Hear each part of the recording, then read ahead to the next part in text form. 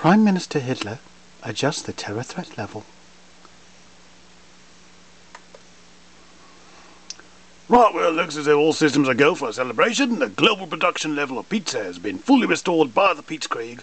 I say, laddies, this is the finest culinary triumph since the Yanks elected a jelly donut to the presidency. Good plan, sir. We may, however, need to adopt a few minor adjustments. It seems our gent in the field has taken the Pizzkrieg even beyond the necessary level. Not to worry, lads. CE2011s are out of Travis and Beale, delivering happy cows to Wisconsin. Plenty to meet the production demands, even if they need Lucy and Ethel to help.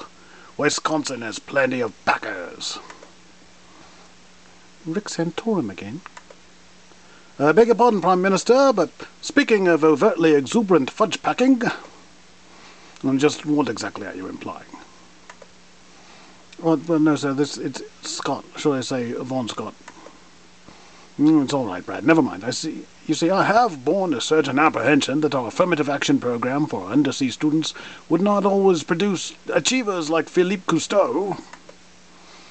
Well, sorry about that impertinent statement, sir. Terribly rude of me to Godwin the silly wanker.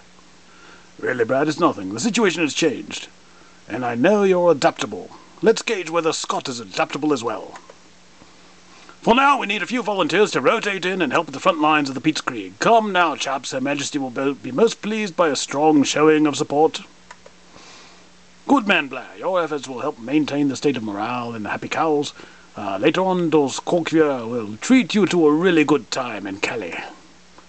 Now then, Ludlow, just what is all this poppycock and twaddle that's been circulating about those kochs' brain-damaged little ass-bots speaking openly and plainly to the general public about the $140 million redistribution of taxpayer assets into Halifarben's coffers?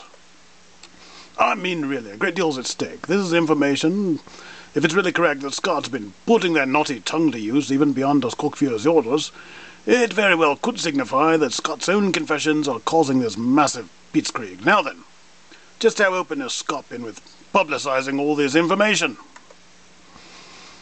Heavens to Betsy, do try to focus. JFK, blown away. What else do I have to say?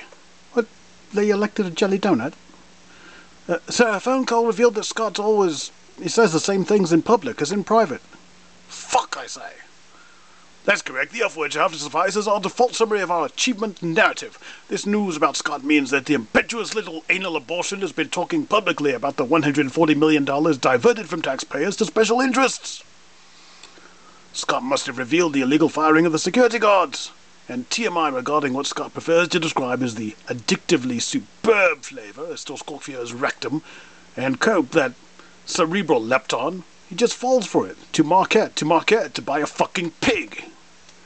Dear Lord, that reminds me, he must have told the public all about von Holland's Taliban bullshit. Not a good pitch man, sir. Shall I do as in baseball and send him to the showers? I'll refrain from engaging in a snap decision on the matter. Whatever we do, we must take into consideration the appropriate sort of an adjustment to the official terror threat level. Povich, you and Springer are rather well versed in this area. Let's begin with your input. In similar cases, we've gone with a level 5 or 6, I suppose. This one goes to 9. Across the pond, they wear cheese wedges to protect their soft little brains. It's true, they don't like math. We could try Posh and Piffle.